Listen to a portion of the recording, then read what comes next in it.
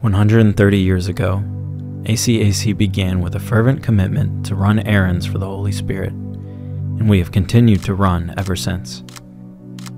But it has not been through the strength or giftedness of pastors, staff, or congregants that has brought us to where we are today. It has been and will only ever be by His Spirit. Our DNA makes us a church that is not only Spirit-led, but one which pursues God's presence and proclaims His truth, loves people where they are, is a diverse community of faith, and strives to be more like Jesus.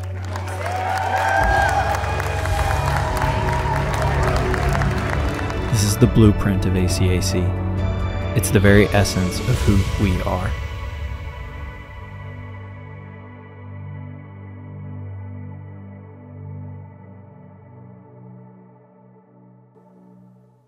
Well, good morning, ACAC family. Good morning. And again, welcome to those of you joining us online. Can we give it up for our online guests today? Wherever you're joining us, we welcome you. As Pastor Allen mentioned, my name is Christian Ballenger. I have the privilege and the pleasure of serving as worship pastor here at ACAC. And for that reason, I am so excited to continue in our series today on our DNA by highlighting its second marker, the second marker of our DNA, which is that we pursue God's presence and proclaim His truth. Everybody say that with me. We pursue God's presence and we proclaim His truth. The reason why it's so important that we all verbalize that is to put to bed some misnomers that you could be tempted to believe upon hearing it. The first, that we pursue God's presence and proclaim His truth, simply describes our service order. While it's intentional that we start our service with a time of singing and seeking God together, and yes, typically later in the service, we hear the word of God proclaimed, that is not the essence of that statement. Furthermore, that statement is not insinuating that the pursuit of God's presence is the job of the singers and the musicians that serve weekly, or that the proclamation of God's truth is merely on Pastor Allen or any of our other pastors here at the church. Rather, what this statement, this second marker of our DNA is describing is our congregational calling. Meaning that we all partner in pursuing God's presence and proclaiming His truth together. And furthermore, I would suggest to you that a worshiping community is a witnessing community. What do I mean by that? Well, how many of you in the room are sports fans? By show of hands. Everybody roots for the Steelers, so everybody's hand should have went up, but that's all right. So if you espouse to follow a team, but you never show up to a game, you never cheer for that team, nobody ever sees you wearing any swag, you're going to be hard-pressed to convince somebody that you follow said team. For me, my favorite professional sports team of all time is, drum roll please, the Detroit Pistons. Everybody say, oh, for multiple reasons probably. One, I didn't say a Pittsburgh team, and I've been living here almost 3 years now, but you guys don't have a basketball team yet, so I can take some liberties with that. And then secondly, because if you follow professional basketball, you know how bad of a team they've been for like the last 15 years. So if you did not see this picture that you're seeing right now, you might not believe that that's actually my favorite team. But I got the t-shirt and the coffee mug to prove it. Somebody say amen. You don't have to say amen to that. But of course, me and my family, we have been here in Pittsburgh almost 3 years. So I've learned a thing or two about being here. And the one thing that I've learned is, look, you might not root for the Pirates, you might not root for the Penguins, but you gotta root for the Steelers. Come on, you gotta have some Steelers swag. Go Lions. Listen. You're going to be having a difficult time convincing somebody that you follow a team and they never see you go to a game. You never cheer. They never see you in any of that team swag.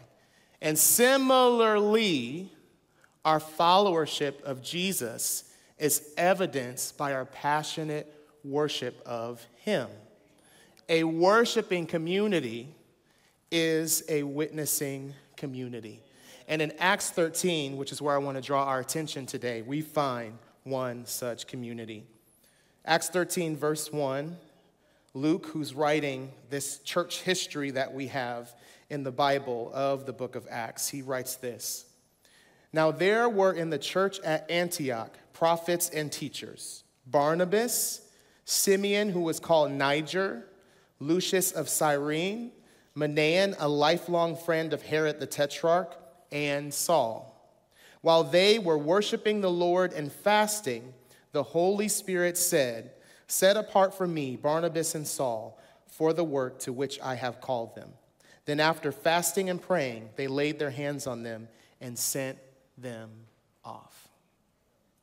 This early faith community, which is the first Gentile church or non-Jewish church Acts documents, was a diverse community.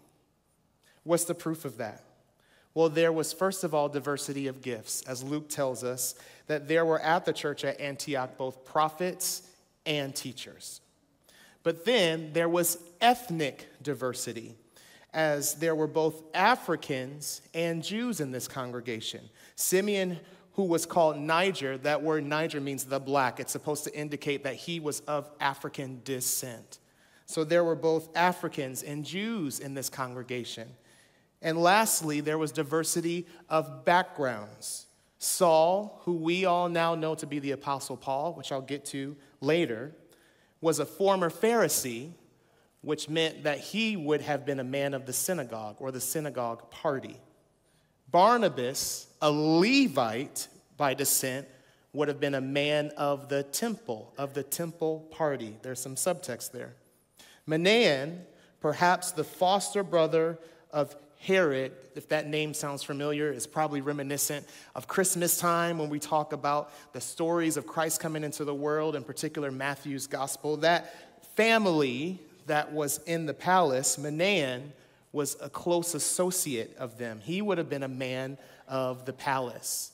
Yet you see all these differences converging to form this diverse community that we find in Acts 13. And it was when these Jesus followers sought the Lord together that they were on the same page and moved in the same direction, which is that of following the Spirit of Jesus.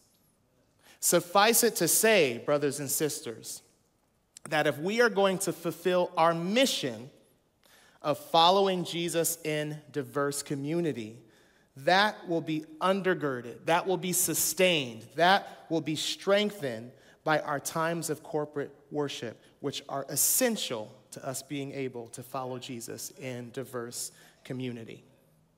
But these times of gathering together like we are this morning are not meant to be conducted out of mere routine or religious obligation.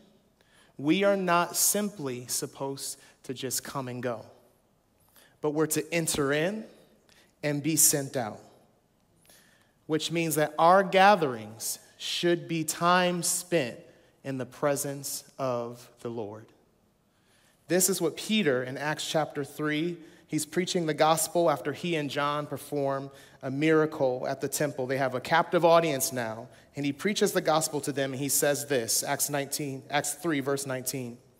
"Repent, therefore, and turn back, that your sins may be blotted out, that times of refreshing may come from the presence of the Lord, and that he may send the Christ appointed for you, Jesus, whom heaven must receive until the time for restoring all the things about which God spoke by the mouth of his holy prophets long ago." So as Peter is preaching the gospel, he says to this crowd that if you repent, that if you turn, if you put your faith and trust in Jesus Christ as the Lord of your life, that you can expect three things. One, that your sins will be blotted out, is what we just celebrated at the Lord's table earlier. Are you glad that Jesus Christ washed your sins away at the cross by spilling his precious blood? He cleansed us. The record of our sins is no more because of what Christ has done for us. So Peter addresses the past. He addresses the future. He says, this same Jesus that died on the cross for you and for me, that we could be forgiven every sin that we've ever committed, he is not going to stay where he is, but he's going to come back and set things in order. Peter addresses the past. He addresses the future, but he also addresses the present. And what God promises are times of refreshing in the presence of the Lord. For Peter, brothers and sisters, this was the gospel. That God loves us so much that he desires for us not to run ragged through this life, not to be weary, not to be worn down, but to be refreshed. And this means of refreshing is his very presence in our midst. As sure as we are about the forgiveness of sins, as sure as we are that Jesus is coming again, we can be sure that God desires to refresh us in his presence. But here's the thing. God's presence must never be presumed, rather always pursued. God's presence must never be presumed, rather always pursued. You and I both know that nobody likes to be taken for granted. If you're married here today, you know the last thing that you should do is take your spouse for granted. Husbands, let's talk for a second. The same game that you laid on her to get her to the altar is the same game that you need to lay on her after the altar. We need to continually and intentionally sow seeds of love, affection, and appreciation. The wives should be shouting me down right now. Come on, somebody say amen to that. Somebody needs to be scheduling a date in their calendar right now, because nobody wants to be taken for granted. And if our covenant as husband and wife needs those seeds of intentionality sown into it to keep the fire burning, our covenant with the bridegroom deserves that same intention and much more. Let us never presume the presence, rather always pursue the presence. Furthermore, there was actually a church. We actually find a church in the pages of Scripture who was a culprit of what we're talking about right now, presumption. We find them in Revelation, the 3rd chapter. John, the apostle, writes 7 letters to churches in Asia Minor, and this church is the last recipient we find in Revelation, the 3rd chapter. These are the words of Christ directly to this church. Revelation 3:19, those whom I love, I rebuke and discipline. So be earnest and repent, which means there's an issue. Here I am. I stand at the door and knock. If anyone hears my voice and opens the door, I will come in and eat with that person, and they with me. Now, while those words are familiar to a lot of us, and they bring us assurance of Jesus' desire to have fellowship with us, what is principally being conveyed is there is a church that was perhaps meeting every Sunday, and Sunday after Sunday, Jesus is knocking on the door, hoping, desiring, craving for somebody to let him in. And while we don't know, Scripture does not record the response of this church to this letter, we have an opportunity today, everybody say today, to ensure that this will always be a place where he is welcomed. A worshiping community is a witnessing community. But in our efforts to reach our family, our friends, our co-workers, our neighbors, our city, our nation, our world, let's not forget the order in which our second DNA marker appears. We, 1, pursue God's presence. and 2, proclaim his truth. I offer you today that presence propels proclamation. Presence propels proclamation. We cannot read the Bible without running into this irrefutable truth. In fact, if you turn to page 1 of your Bible, you will see this in the creation account. Genesis 1 reads, "In the beginning, God created the heavens and the earth. The earth was without form and void, and darkness was over the face of the deep. And the Spirit of God was hovering over the face of the waters. And God said, 'Let there be light,' and there was light." Even as God himself was creating the world as we know it, before we hear the words of God as recorded in Scripture, we see the Spirit of God hovering. Presence propels proclamation. As you fast forward into the biblical narrative till the end of the time of the judges and the beginning of the time of the kings, Samuel emerges on the scene. And in his call, we see this principle as well. In 1 Samuel chapter 3, "Now the boy Samuel was ministering to the Lord in the presence of Eli. And the word of the Lord was rare in those days. There was no frequent vision. At that time, Eli, whose eyesight had begun to grow dim so that he could not see, was lying down in his own place. The lamp of God had not yet gone out, and Samuel was lying down in the temple of the Lord." In the Old Testament, the temple was where the presence of God dwelt, where the ark of God was, which was the visual representation of God's presence. Then the Lord called Samuel, and he, Samuel, said, "Here am I."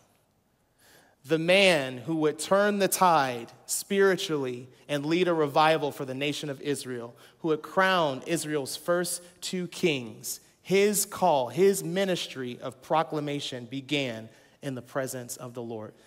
Presence propels proclamation. Thirdly, and there are so many examples, we come back to our earlier text in Acts 13, the call of Paul and Barnabas. "Now there were in the church at Antioch prophets and teachers: Barnabas, Simeon, who was called Niger, Lucius of Cyrene, Manaen, a lifelong friend of Herod the Tetrarch, and Saul. While they were worshiping the Lord and fasting, the Holy Spirit said, 'Set apart for me Barnabas and Saul for the work to which I have called them.' Then after fasting and praying, they laid their hands on them and sent them off." The intended launching pad, catalyst, origin of proclamation is the presence of God. Presence propels proclamation. And the reason why God designed it such way is that proclamation from presence brings transformation, not merely information.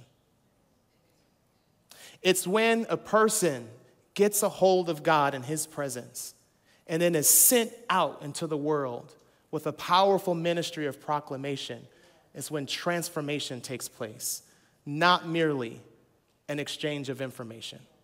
You see, we live in the information age. If somebody really wants to know what the Bible says, they don't even have to come to church anymore. They can ask ChatGPT.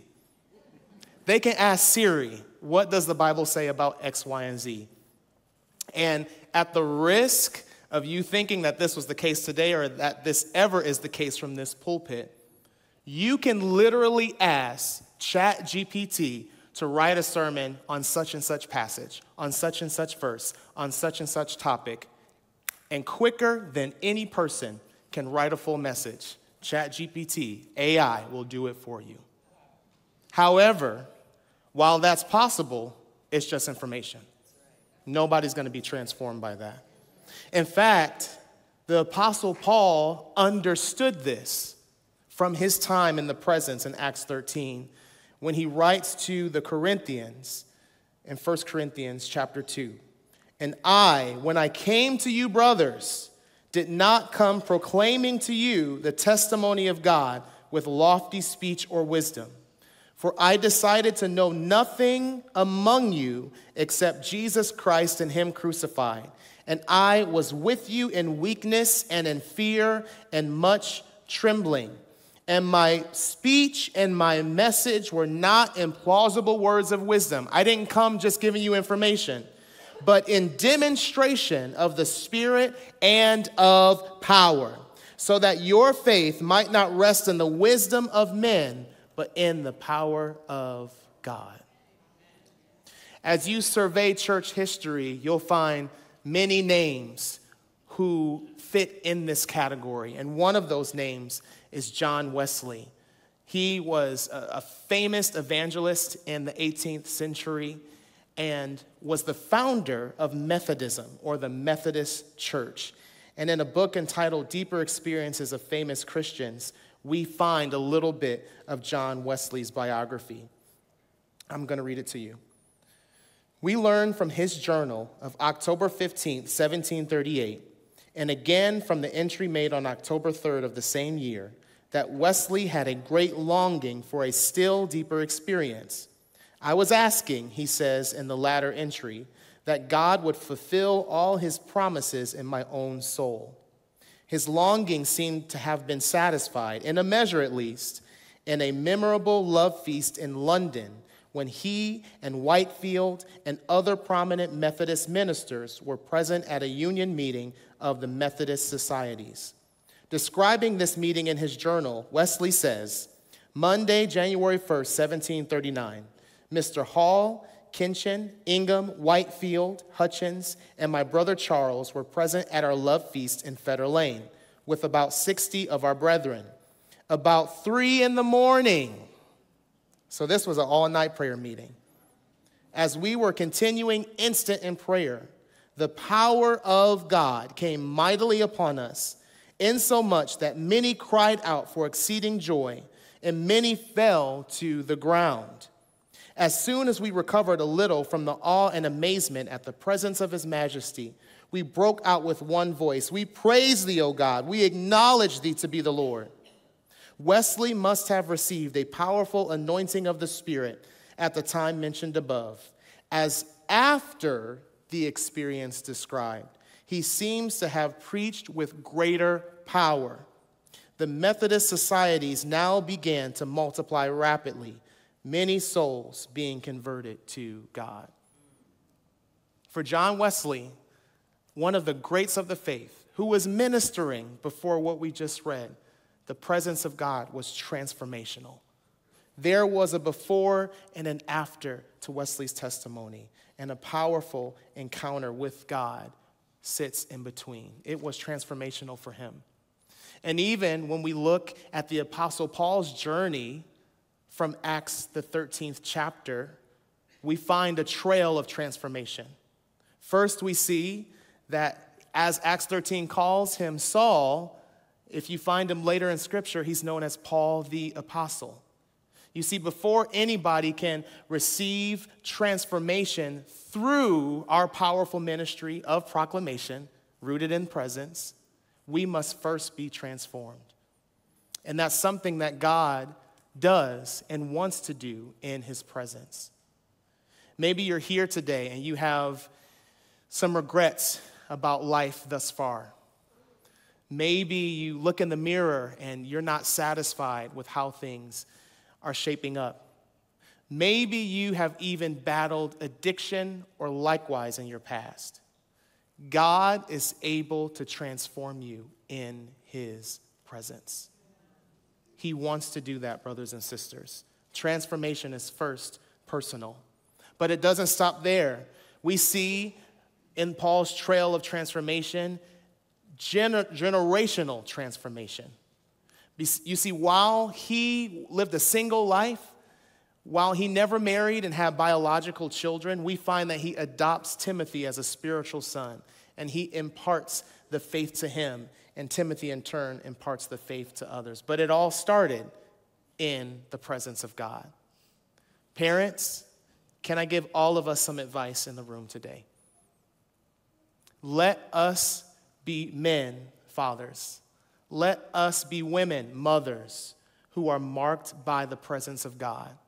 that even if you have a child away from the Lord, because of your security in him, because of the steadfastness that the nearness of God produces, you're unmoved.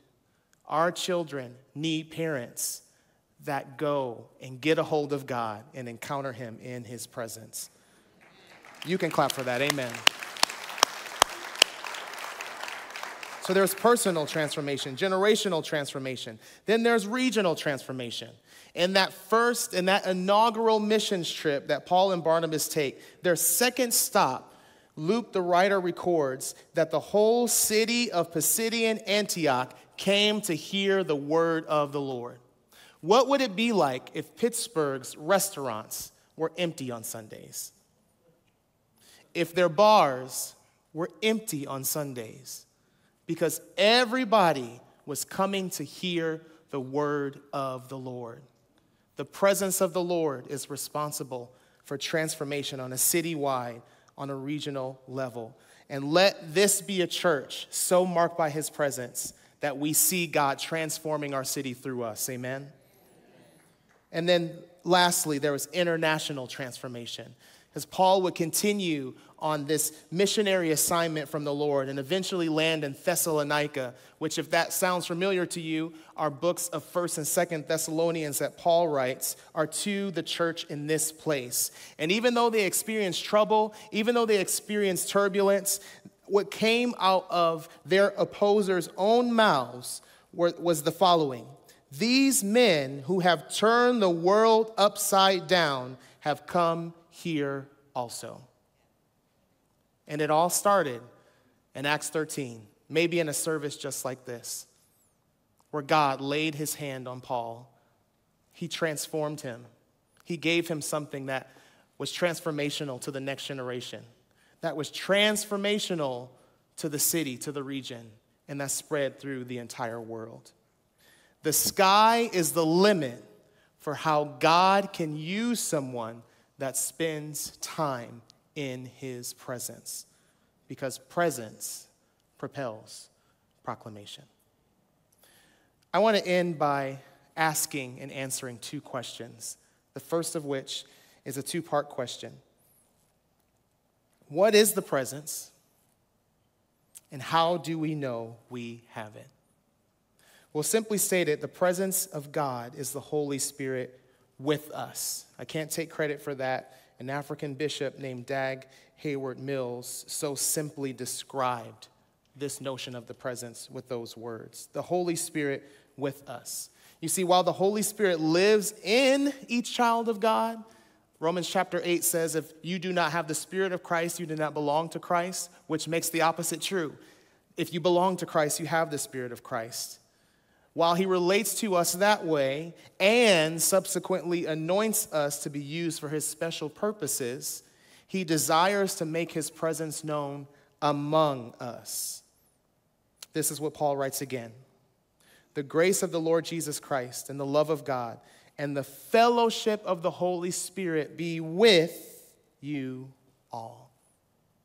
There's a book that I recently read that I couldn't help but steal an excerpt from this because it said it better than I think that I ever could, from His House, His Presence, which was written by Michael Miller, the founder of Upper Room Ministries in Dallas, Texas. Listen to this brief excerpt. The universal omnipresence of God and the indwelling presence of the Holy Spirit are different from the manifest presence. The manifest presence of God is an external reality, an outward expression of his nearness, best described by Jesus in John 14, when he said, "He will remain in you and be with you." The with you presence of God is the external manifest presence of God around you. All these expressions are real, biblical, and true to God's nature and character, yet there are unique differences to all of them. Specifically, in the atmosphere of the manifest presence of God, the Lord is tangibly perceived. This experience moves us beyond the theoretical reality of his omnipresence to the transformational reality of his being present, in person, with thoughts, feelings, words, ideas, and action. This is not a universal reality always happening, but a selective one initiated by him at a specific time and place.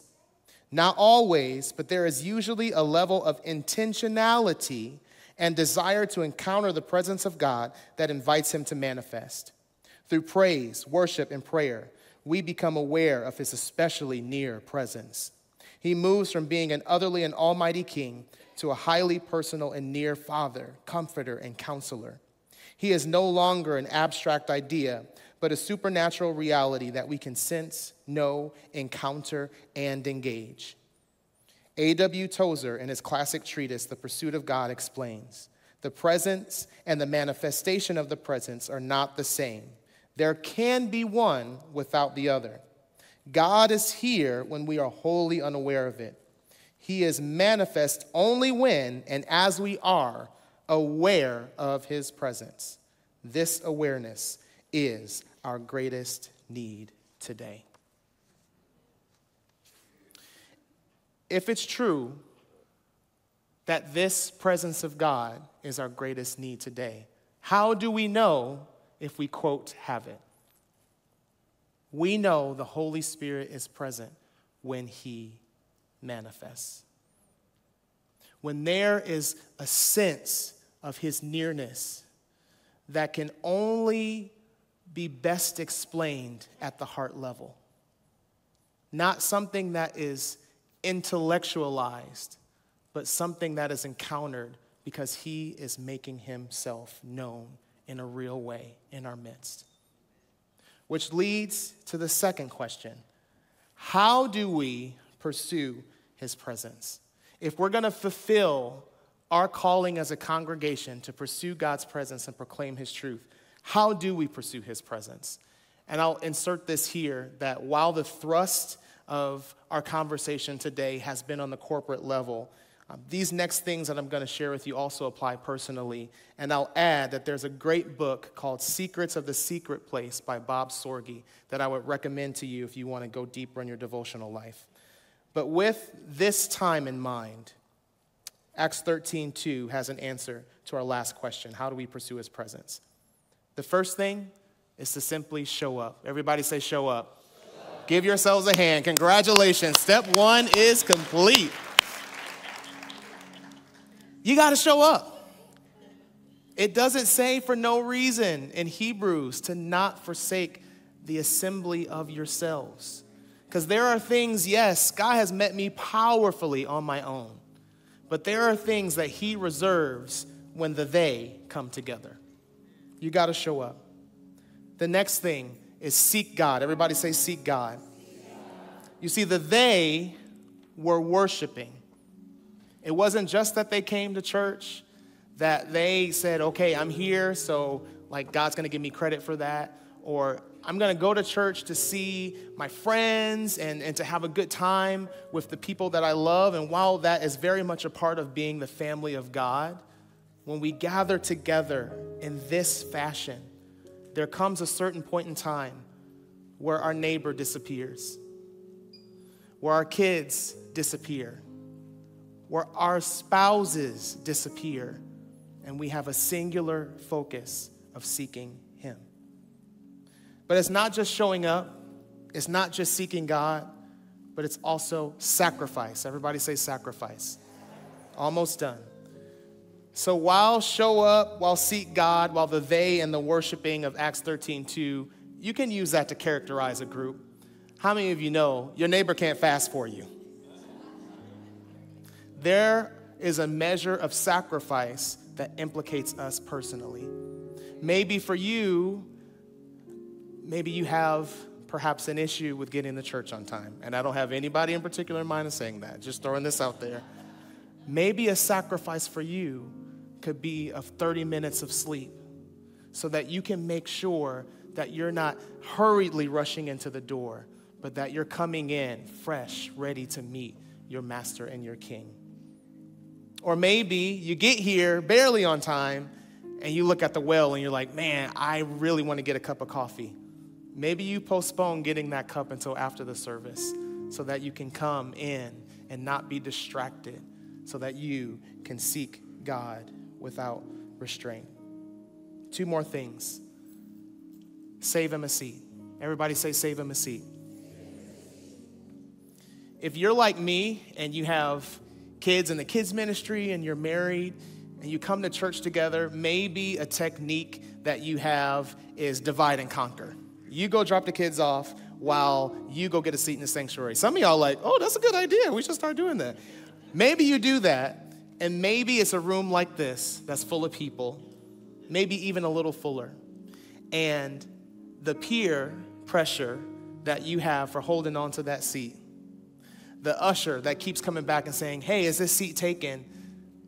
You are going to hold on to that seat because you're expecting somebody to come and fill it. Brothers and sisters, may that be true of us when we show up, when we seek God, when we sacrifice, that we're not doing it for pursuit's sake, just to say that, yes, we really pursued God today. We had 100% participation. Everybody lifted their hands. Everybody sang the songs. It was great. No, but that we're actually expecting that he's going to show up and fill the seat that we have left vacant for him. With this last thing, I'm going to ask you to stand. Yes, we need to show up. Yes, when we come with a heart to seek God. Yes, pursuit of God's presence implicates us personally. There's some sacrifices that we're going to feel in order to optimize our pursuit. Yes, we need to save him a seat. We need to expect that he's going to show up. But when he does, he needs to find a surrendered people. You see, I don't know if Paul and Barnabas ever had plans of being world-traveling missionaries. But when the Holy Spirit showed up and said, set them apart from me for the work that I have called them to, the only thing we see is obedience. If God is going to show up in our midst in the way that I know that we want him to, he has to know that there's nothing off limits. That if he wants to call me to be a missionary, Lord, send me, I'll go. That if there is an apology that I need to issue to somebody that I've wronged, Lord, I'll do it. When he comes, he needs to find a surrendered people. I'm going to do this. Prayer team, why don't you come forward and stand in the front, please? We're going to dismiss. But as they're doing that, can we all lift our hands in this posture of surrender after we've showed up with hearts to seek God, to sacrifice, to save him a seat? Let's surrender to him in this moment. Father, we are available to you. We are your people, the sheep of your pasture, and we want you to satisfy us with the water that you desire for us to drink. Would this be a place where you are truly welcomed? May your presence, oh God, fill this mighty dwelling place. Be among this people in such a way that powerful proclamation takes place, that changes our city, that changes our families, that changes our neighborhoods, Lord God. We don't espouse to do this on our own, but God, we come to you. All good things come from you. And Lord, we desire to enter in and to be sent out. May this be a place where you are always welcome. And we agree with this in Jesus' name. Amen. Amen. Let's clap our hands for the Lord today. The prayer team will be down in front to agree with any of those who have a burden, issue of heart, who want to receive prayer for healing. But as for the rest of you, consider yourselves dismissed. God bless you and have an amazing week in his presence.